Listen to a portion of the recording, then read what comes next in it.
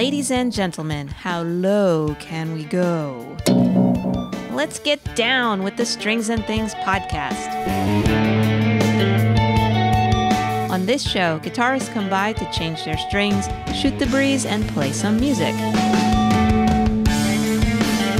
Here to school us on some low-end theory is bass player Jeremy Nesse, who's recorded and performed with bands such as Moving Picture Show, Humble Lion, and High North, among others. This week, he's brought a Chapman Stick to the show, a 10 or 12 string instrument that looks like a really wide and long fretboard for a guitar, without the body. He'll tell our host, Patrick Grant, how he came to pick up the instrument, and they'll put their axes together for a lyrical and percussive duet. So, let's hand this over to Patrick and see what's up.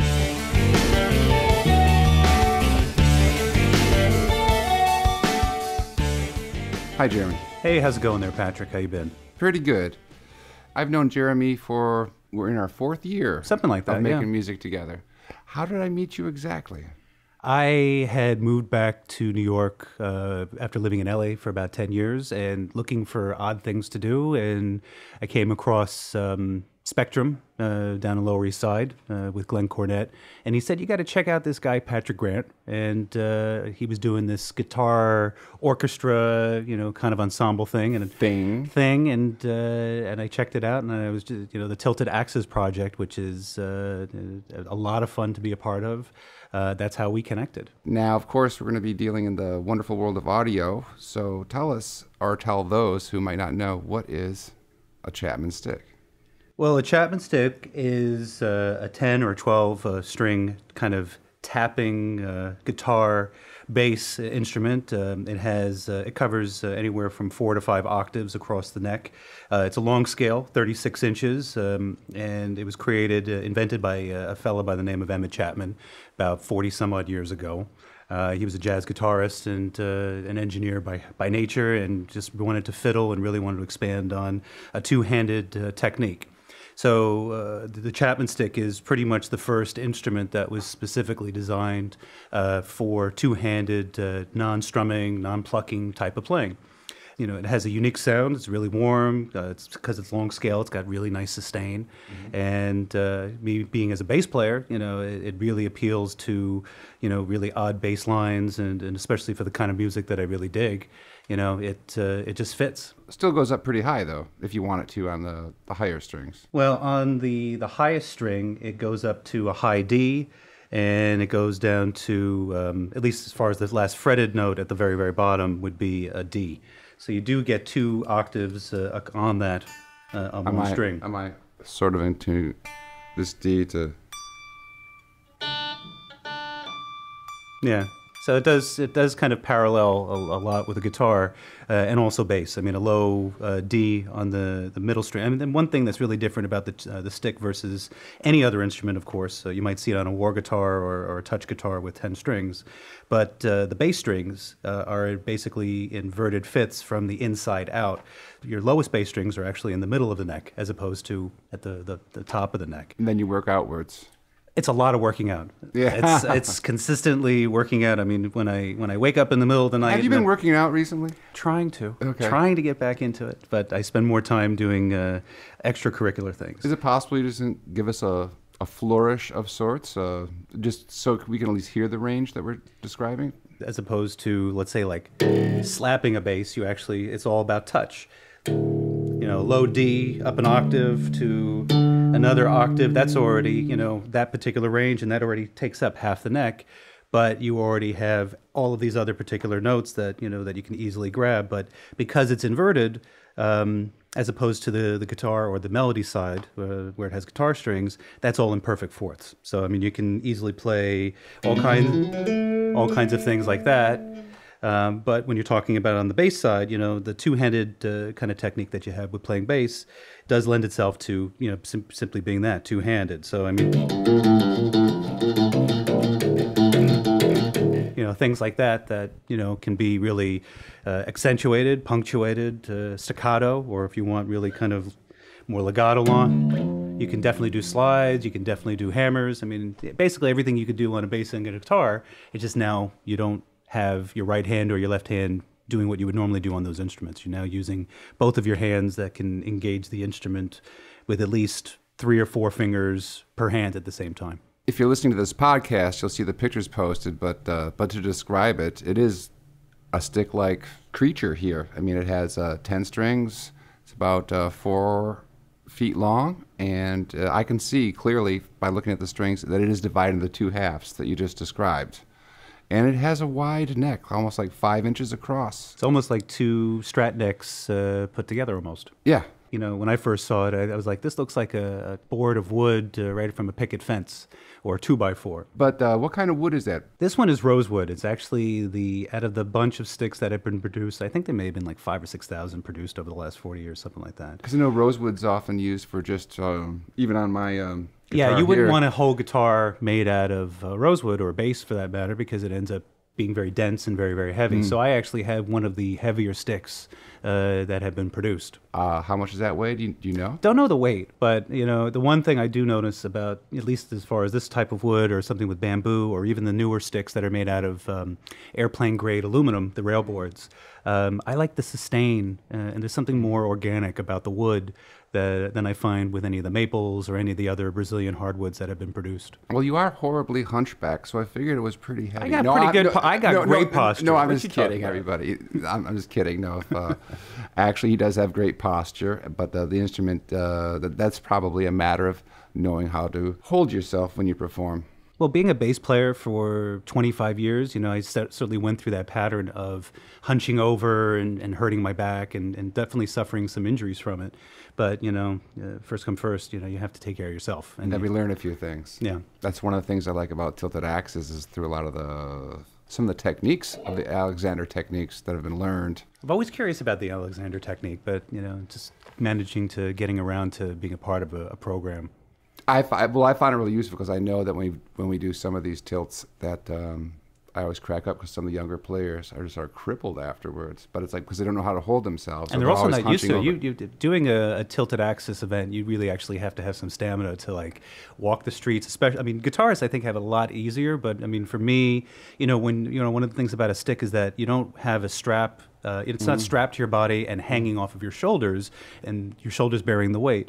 With a stick, you actually have, there's a belt hook in the back of the body that is made out of molded plastic that you can insert into your pants and your belt. I wear a... I thought you were just happy to see me. Oh yeah, always, always. Yeah. But I wear a belt around my waist. I think it's actually a SWAT attack belt, but it's made out of Velcro and it's really, really sturdy. Doing a tilted axis event and walking down the street and being, you know, especially in New York, watching out for scaffolding, and my instrument actually sometimes, depending on how I position it, might stand 6 inches above my head. Right. So hitting, you know, scaffolding or fire hydrants or pedestrians, I mean... Or other guitarists in your own ensemble. Exactly. Yeah. So being on stage and not having to move anywhere is probably the safest place for me to be when I have my instrument on. So I'm glad to hear that. So tilted axis, to be a part, it is a dangerous proposition. It is a dangerous place. Ah, very cool. But, you know, other accoutrements in the instrument, I mean, much of what you see on the instrument, everything has been patented. Emmett Chapman patented pretty much everything except for, you know, the tuners are Goto. But they have, you know, little things like there's a bridge at the far bottom end, and then, of course, the pickups. And then there's what's called flaps at the very top where the nut would be. And there are 2 segments that are bolted into the board, and you can, you know, basically raise them, almost like think of them as airplane wings. I think that's probably where they got the name flaps from, like an airplane, how you can tilt your wings so you can actually adjust the action, because on a stick, you know, as opposed to any other instrument, the neck really requires it to be ultra flat, has to be really straight. That way you have adjustments on both ends of the body, so that way you can guarantee, you know, as much, or I should say as little contact, but being as close to the frets as possible, so you can get the best sound. Okay, well, for those of you who've been listening along, I think I've been through just about every guitar that I have. So You I'll have some nice guitars. Well, they're okay. I'll be returning to my Fender Jaguar with the burgundy mist. Don't you have that one in 2 different colors? I do have this one You in have 2 the different colors. tilted blue, and then you have this particular one. Seafoam green. This one, I just spent a week in Seattle doing a lot of recording every day, so its strings really do need to be changed. So Only I will be changing my strings today, because that's one more thing we can say about the Chapman Stick. It doesn't need to have its strings changed that much. I used to change them, religiously around my birthday at the end of the year, because it was just like, okay, it's another year, started with a fresh set of strings. I mean, it's long scale, so there's not enough high enough tension to really break a string. I mean, if you do, you might be doing something wrong. I haven't changed my strings easily in almost 2 years, so I just am not. I love the sound now because it's there. You get your dirt in there, you get your essence into the strings. So I'm not really. You don't change the strings on your piano all too often. So I'll be the only one changing my strings today. So let me get to it then, and we can continue our conversation. Great.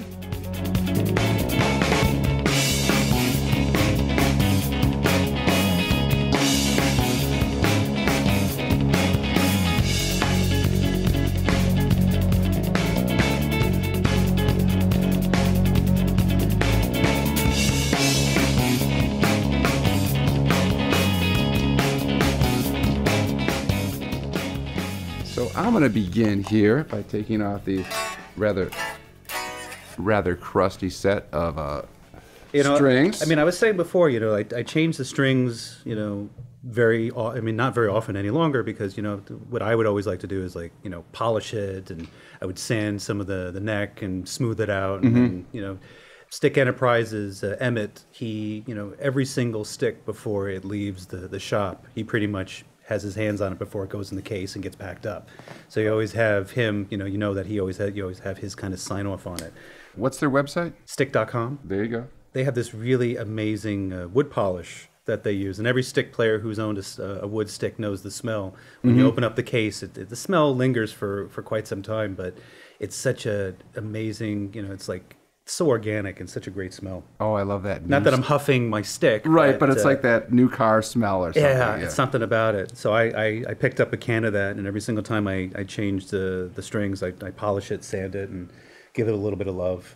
Where might somebody have heard a stick before? Any famous recordings, or what would you say? Well, I grew up listening to, the typical prog bands, Genesis, Yes, Crimson, etc.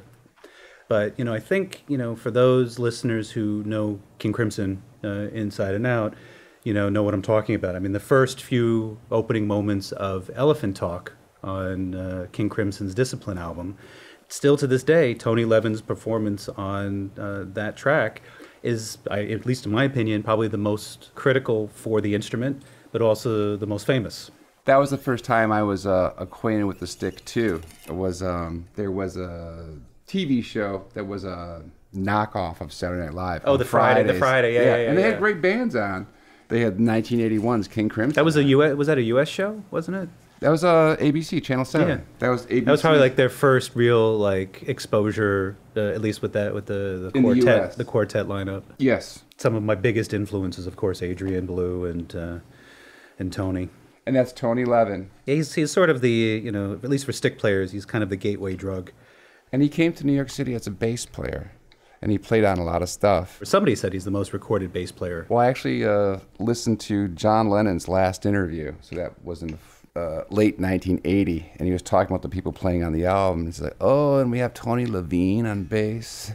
So I don't know how well he knew his backing musicians, but but Tony plays on that album too as a bass player. So King Crimson of that era, and of course, getting into the 80s, I'm sure a lot of people will hear it on those very popular recordings that Peter Gabriel made. Peter Gabriel, for me, was probably my biggest musical influence, between Genesis and just solo stuff. I mean, one of my buddies online had asked, what was, a tape or a CD that you wore out the most? And for me, when I first heard Peter Gabriel's So back in '86, that was probably the most influential album for me. And I probably owned 3 or 4 copies of the cassette, just wearing it out, getting it eaten up or stretched or whatever. Of the what? The cassette? Yeah, right, cassette. I just dated myself. That being, the whole string of those early Peter Gabriel albums were, albums that probably got the most visibility for the instrument, especially between tours and videos and whatever. I mean, nowadays, there's a whole crop of stick players that have been, who are incredibly well known within the stick community and have been there ever since the beginning. And especially if you're a younger player, you just grew up into a world that was just full of stick players. So, yeah, it wasn't a hey, what is that thing? Exactly. But when Peter Gabriel came out with his solo albums, especially Games Without Frontiers, that really caught my ear because I thought that was really doing some cool stuff. Because it's like, oh, is it like 70s rock? Is it new wave? Because because being on the cutting edge of technology, a lot of the equipment that they were using, was just the same as you'd find on any avant-garde album of the time. So he was definitely not the only forward-thinking player of the time, and there's certainly multitudes of players, and you can argue to your content as to who's the most influential. But I think for me, having that exposure to things like world music and drumming and African drumming and different sounds and textures that weren't prominent in other music. I mean, maybe Paul Simon's Graceland at the time, and maybe some of the stuff that Talking Heads were doing. But I think all of those things, all the polyrhythms and the textures and all the things that I was consuming. Then again, I was also a child of the 80s, so I loved anything and all cheesy one-hit wonder 80s music. I mean, I grew up listening to also Z100, here in the New York area. Anything and everything. I remember hearing, lots of Duran Duran songs when they were first debuted. Great funk bass playing for a lot of white folks who didn't know what funk bass playing was. Yeah. The Buggles, all that stuff, Thompson Twins. I'm really dating myself, but I can name better 80s bands than the Thompson Twins, though. I saw them live. Well, you have history with a bunch of those bands. Yeah, well, I saw them live before they were a big hit. So, before MTV, really. So, I mean, I know you love Devo. Yes. You have a Devo hat, don't you? It's an energy dome. But yes, I do.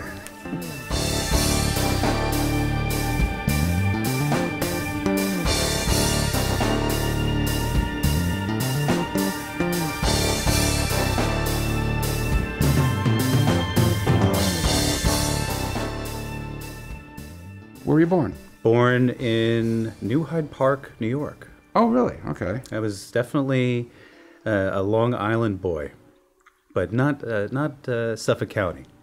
No, I can tell. You have that like on the border accent. You did say Long Island, not Long Island. Yes. So. Well, living on the West Coast for a number of years, that was definitely one of the things I wanted to do first was really shave a lot of my New York accent off. Think about pronunciation. Don't rush through sentences. I mean, you can hear it when I get frustrated, and you can certainly hear it when I'm ordering pizza. Well, you've been with me when I've been in my hometown of Detroit, and a lot of my pronunciation falls back too. Oh, yeah, you go back to your default position. Do you have any milk for that coffee? that kind of stuff.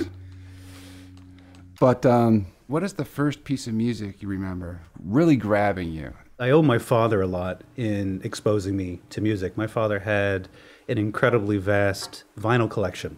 So even from the day... Well, that's all they had back then. Exactly. Well, no, my father actually had 8-tracks, and he had reel-to-reel. He had quarter-inch reels and things like that. So my father really had a nice... Anybody who had a quarter-inch reel-to-reel, we said, like, there's an audio file. Yeah, my father, he had a really nice stereo, and it was like one of those things that were like bigger than like a toolbox. I mean, it was just a monster of a system.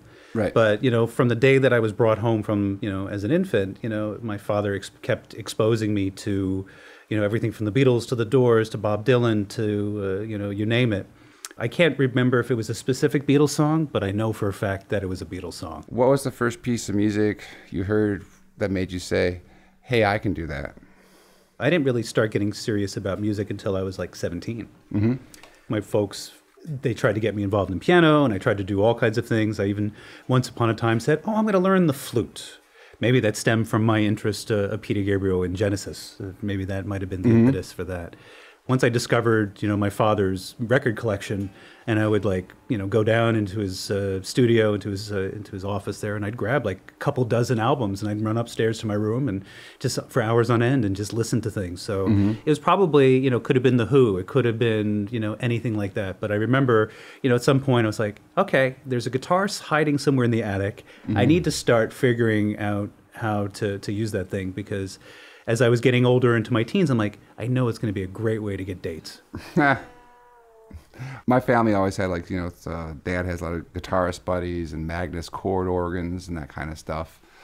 So I had that, but I started taking piano lessons proper when I was 11 or 12, and violin and viola. I just jumped right in. Just boom, this is what I want to do. And I was writing, started writing at an early age, but I got to a point where I was like, I too was listening to the Beatles in like 8th or 9th grade. And I thought like, oh, I had friends writing songs. And I was like, wow, this seems to be like a better way to get an audience, and especially girls, interested in what I was doing than that. So I think that we're not pioneers in this regard. No, definitely not. I mean, I think I probably would have taken it more seriously if I had better teachers. I think the teacher, the ones, it's one thing to have inspiration from music that you enjoy, but I think those people that you learn from, teaching-wise, as a teacher, you have to inspire, your students. I just was not inspired by the people that would come, every week, and sit in my living room with me and try to teach me songs that I'm like, I don't know the song. I don't know. It just didn't gel with me, because should you play the song first to demonstrate it? And so I think, and we were too young to say, "Hey, I'm not feeling this." Yeah. We thought, "Okay, I don't know anything, but this is boring." But okay. I mean, I love classical music, but if somebody had played me a recording or demonstrated it somehow and said, "This is what you're supposed to do," now you can try and pick out the notes and try to do it, as opposed to putting a piece of sheet Otherwise, music. it's like connect the dots, connect the dots and find out what the picture is. I have no idea what it is, and I think that was very. It didn't gel with me, and it was very disconcerting. And until I actually started to show an interest in really listening to music, was when I said, "That's when I can start really playing and really approach it."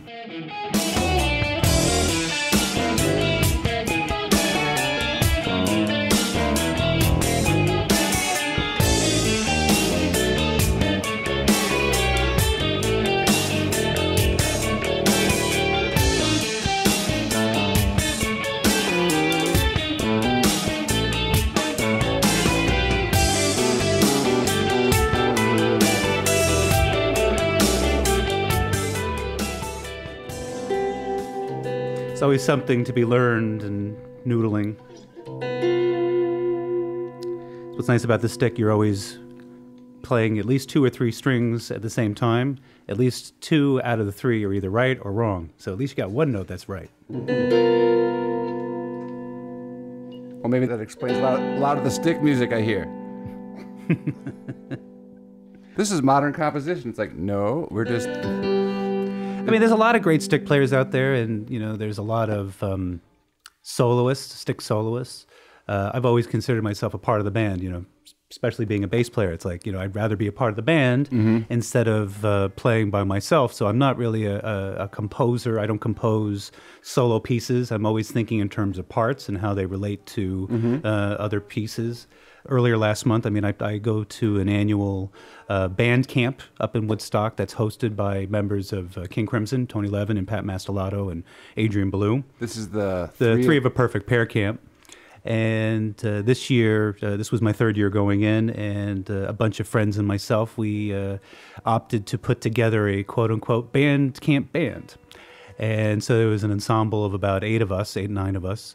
We were all working remotely on a number of different pieces, but it was kind of exciting that, going into it, with my method and how I try to, you've seen me do it for Tilted Axes. Right. I'm the only person not playing a guitar, so I have to come up with things that are particularly different, that hopefully fit the whole scheme. But it was kind of nice to we went to Kingston, New York a few days before camp started, a bunch of us, and we were in a rehearsal studio, and it was just exciting to see that all my work really did fit. And so thinking about the stick, compositionally, or thinking about it as a lead player, like a guitar player or a bass player. So there's so many different ways that stick players or war guitar players or even touch guitar players, we all can play various parts of a band. Well, having worked with you live and in the studio, I can vouch that that's exactly what you do, and you do it well. Thank you. What other kind of things interest you? What other skills do you have that make up your day? Well, I have 2 children. My daughter was born 6 months ago, and my son is 7. And one of the things outside of music that I enjoy doing is crafts and making things and building things. And, it doesn't matter. It's, I could see, odds and ends and recycling and garbage and build.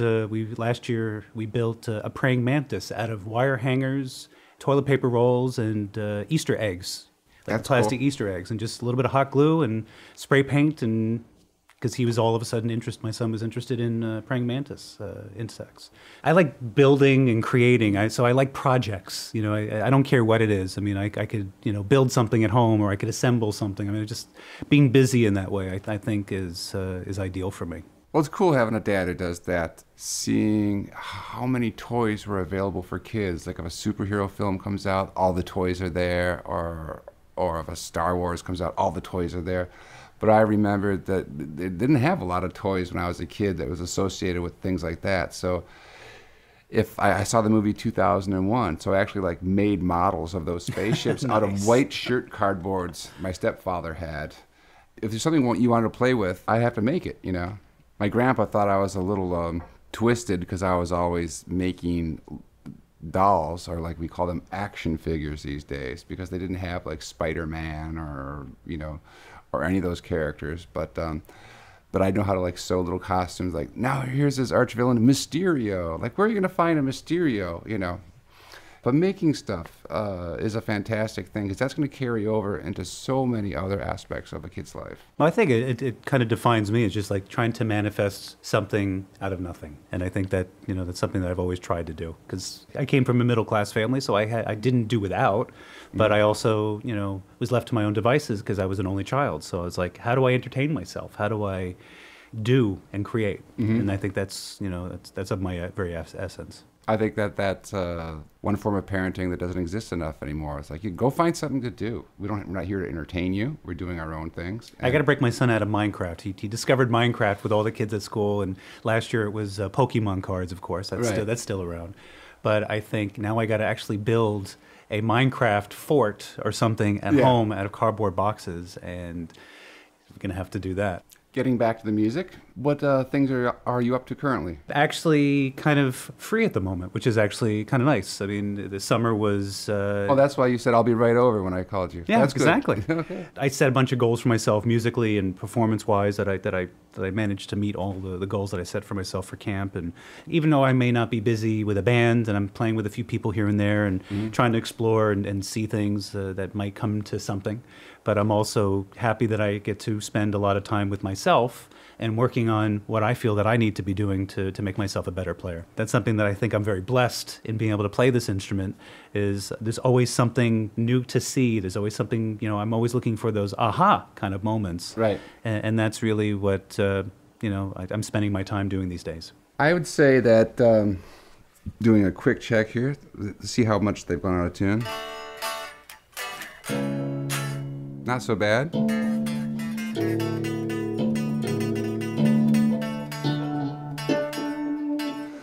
Well, how would you feel about suiting up, and we'll put together a little piece of audio magic to be the cherry on top of the ice cream sundae that is this podcast? Absolutely. Sounds cool.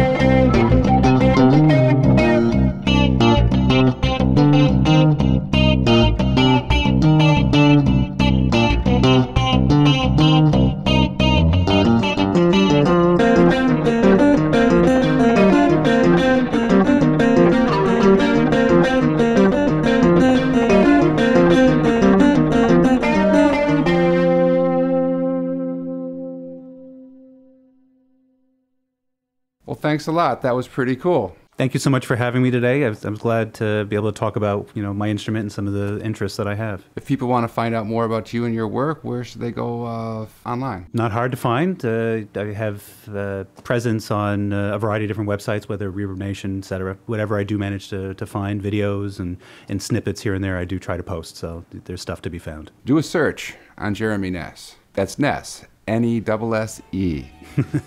Well, thanks for being on the show, man. Absolutely. Thanks so much.